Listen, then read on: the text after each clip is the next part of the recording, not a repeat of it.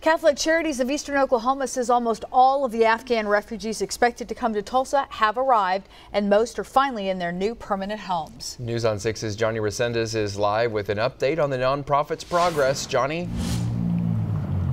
Well, guys, Catholic Charities have been working for months to make sure that all of the Afghanistan refugees have been acclimated to green country. And the good news is that most of them are already here and already acclimated. Now, as of right now, 600 of the expected 800 refugees have arrived in Tulsa. And here's some more good news. More than 50% of those who are here are already in long-term housing. Deacon Kevin Sartorius with Catholic Charities of Eastern Oklahoma says crossing that 600 threshold was a huge accomplishment for them. We have 200 more coming, and those will be probably in the next 3 weeks, maybe 4 weeks.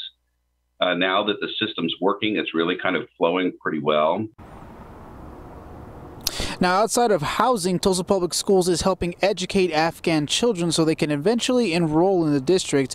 Refugees are also working to get a social security number and authorized to work before starting the job search.